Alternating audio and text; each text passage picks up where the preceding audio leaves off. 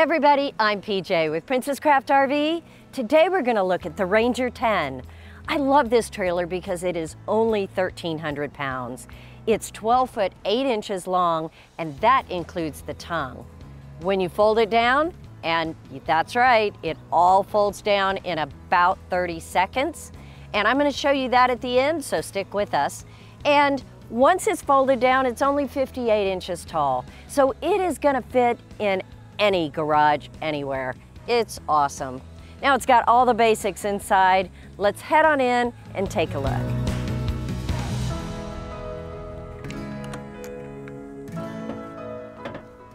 Stepping inside, well, it's fine for me. I'm 5 foot tall. However, you might have to duck just a little bit. First thing people worry about is, can I stand up? Well, it is at the very back, about 5 foot tall, and in the middle, you are well over 6 foot here. So you do have stand-up room, and that's tough to find in a 1,300 pound trailer. All right, now let's take a look back here at the back, and this is what we call a double bunk.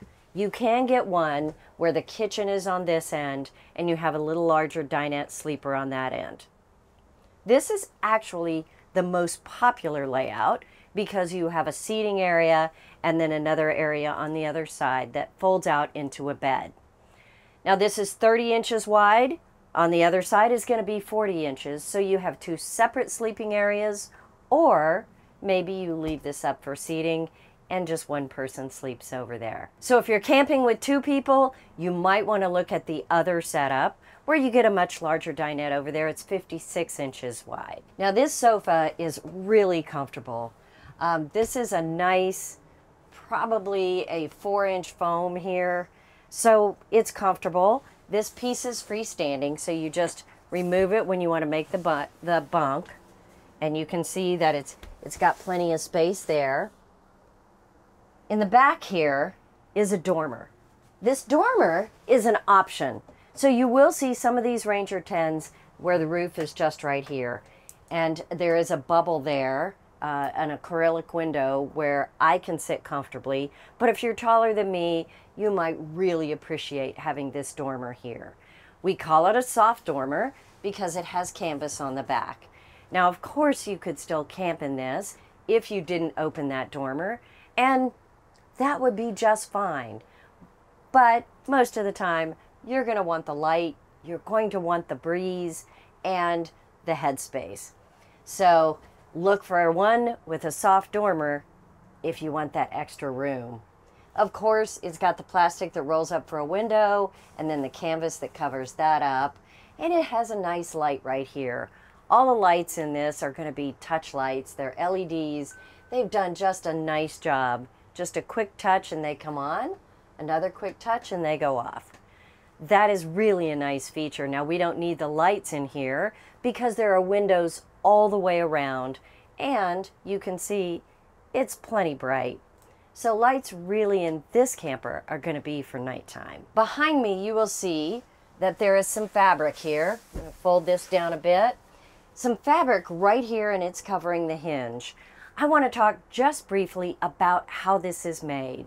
It is a block foam that's pressed together, laminated to be a very hard wall, and it folds up. If I pull the Velcro off here, it folds up on piano hinges here and 4 steel springs in the corner.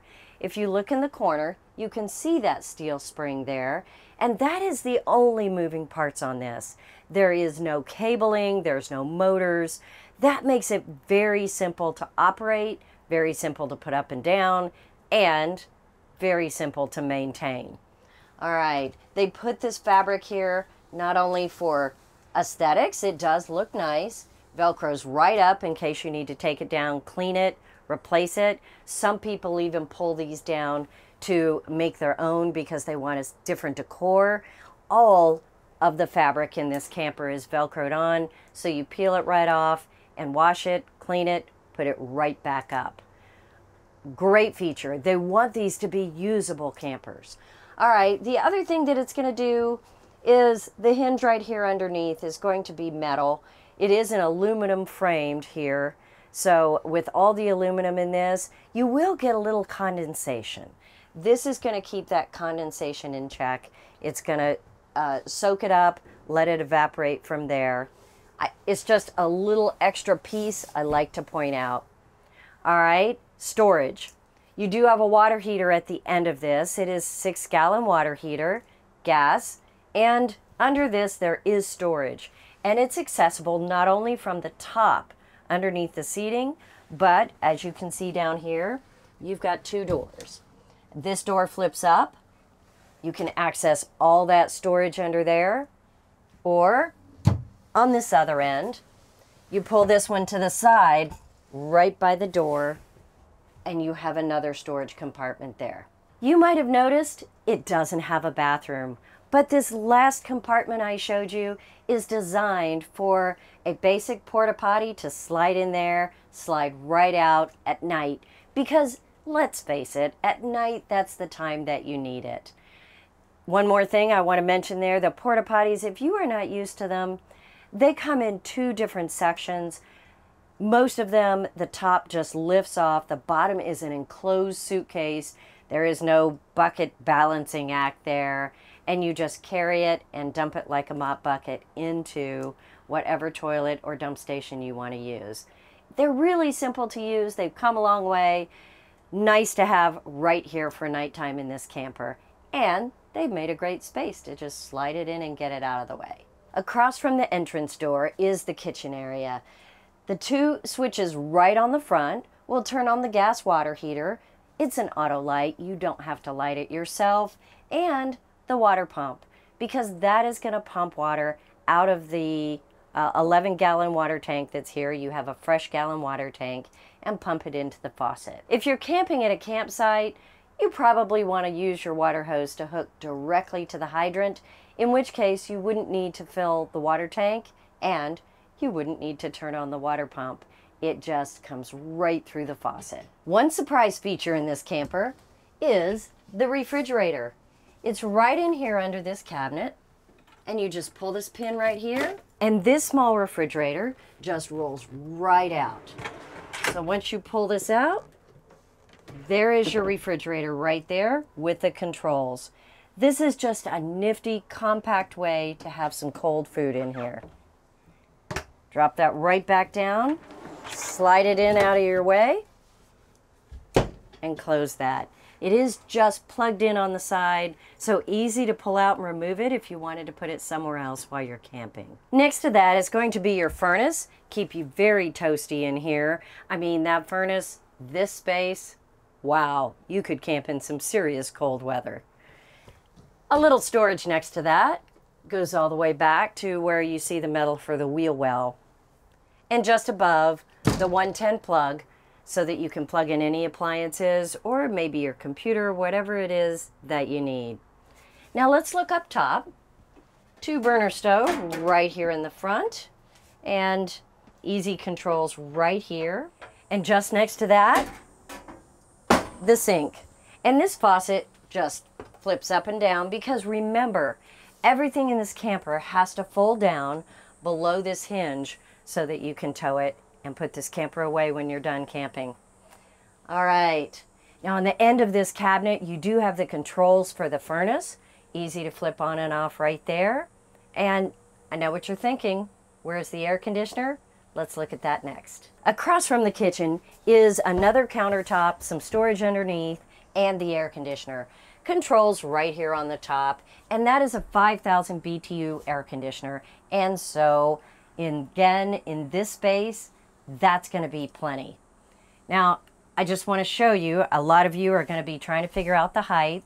I am 5 foot tall, and this is the space outside of the kitchen. So once you get past the working area here, see in front of the kitchen, there is plenty of headspace. When you step back, you're going to want to sit down. But that's not a problem. You've still got plenty of space right here. These acrylic windows here, they're going to give you plenty of open feel, and I mean, you can use it for headspace if you wanted, sitting here on the end. It works that way too. And it has a blackout shade right there. More storage This seat right here that I'm sitting on, full storage underneath, and you can access it right from the top. Down here is another 110 plug, so you've got one on both sides. USB on the right, as well as a cigarette lighter style 12-volt plug. So everything is right here that you need. Now, a little more storage is going to be underneath this countertop. Let's take a look. This top space right here, fully open underneath. It is about, I would say, 15 inches tall, and below just a slightly larger space. Underneath. That is fully open, so you can make it whatever storage you need. One of the coolest things about this camper is how versatile it is. You can make it any space you want. So here is the table that of course is freestanding, so you could leave it outside, you could set it up right here for a dinette, and you could leave it at home. All of those options. Right here, it makes it out of the way, and just behind it, you will see slats. And the slats are what goes across here to make the bed. So the table isn't needed to make the bed. If you want to leave it at home, nobody's going to miss it. I mentioned that there's storage underneath this seat. On the other side, there is no storage because there's a lot of gear over there. Let's take a look at some of that. We have the converter right here in the front. That is going to be the piece of equipment that converts the shore power to battery power. And it's also going to trickle charge your battery. On the front, you'll see all the breakers and fuses right there. Easy access, because when you're camping, sometimes you need those. On the left, close to the floor, is the carbon monoxide LP detector. That is standard in every camper. Be sure the green light is on, and that's going to keep you safe. Before we step outside, let's talk about airflow in this camper, because you have opening windows here in the door and on the side, and you've got this huge open area here. That breeze is going to blow through here because this camper is really good at camping off the grid, maybe someplace outside of a campsite where you may not have access to shore power, which means you can't run that AC. If that's the case, you've got all this airflow and you've got a high-powered fan above you. That's going to create a breeze on the inside and make it really comfortable in here. All right, there is so much more to see. Stick with us. We're heading outside. Stepping out, let me show you really quickly. Right here is an entrance light. If you're heading inside at night, you've got a switch, turn on your little night light right there, and you can see where you're going. Because this is like the tiny home version of an A-liner, it's really great for camping anywhere. You might need some extra light. All right, let's take a look around. 110 plugs right here. Of course, there's always party lights or something you might want to plug in for that outside space. Patio light right there. And let's look at this. Once you set up your camper, you may want to put on the high wind bar. Now, this high wind kit is what they call it, and it's very simple to do. This stays on the side. If you want to engage it, you pull it out, take it over to this side, and pin it in. Now that is going to hold both roof panels together so there is no movement. The thing that's holding all of this together not only is the piano hinges and the 4 springs that I told you about, but there are bungee cords up at the top to keep this roof tight together. And this is going to be sure that it can't pull apart even if the wind is just in the right place. A lot of people concerned about leaks. You know what? I will tell you right here on camera, sometimes you might see a little light through the corners of this, but there are these extrusions all the way around, so the water isn't running straight up. But because it is such a simple build, great for maintenance, great for keeping it in pristine condition, but all of that simple mechanisms make it not fit perfectly tight sometimes because these fiberglass panels are going to be expanding, they're going to be contracting, the frame may not be set just exactly the way it was, maybe it's not perfectly level. Don't worry about that. You're not going to have any water coming into this, and it's aluminum framed.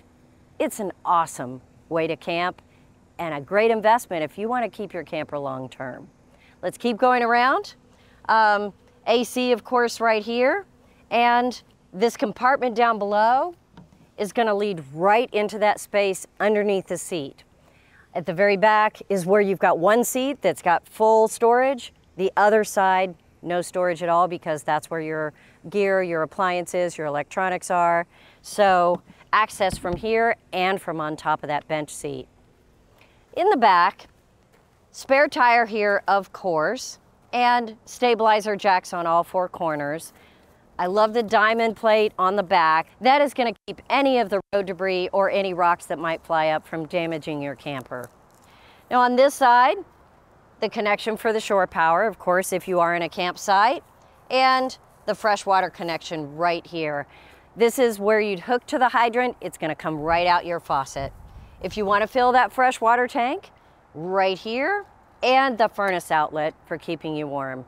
AC on the other side, furnace on this side. This is one of the things that I think is so great about this camper. You can set up a shower tent on the outside, and inside here, you're gonna have the shower head, hot and cold. So you could have a really nice shower because your water heater is right next to it. The plug is standard here, and this is for plugging in a portable solar panel. If you wanted to camp somewhere other than a campsite that has shore power, then you can plug in that portable solar panel and it's going to automatically charge your batteries. So everything on this camper will work except for the air conditioner. So camp in the cool part of the winter, the fall, the spring, maybe even summer if you're up north, and you can go anywhere, camp anywhere, and have everything on here working, even that refrigerator. All right, right up front, this is where the propane bottle will go, and obviously the battery, all set up by your dealer right here. Again, the diamond plate on the front is a really nice feature. This is where you're going to get most of the rocks kicked up, and it's also where all those bugs are going to be. So you can scrub it off right here. You know, the simplicity of the Aliner is part of its charm. It is, like I said, under 13 feet long, and it is easy to tow.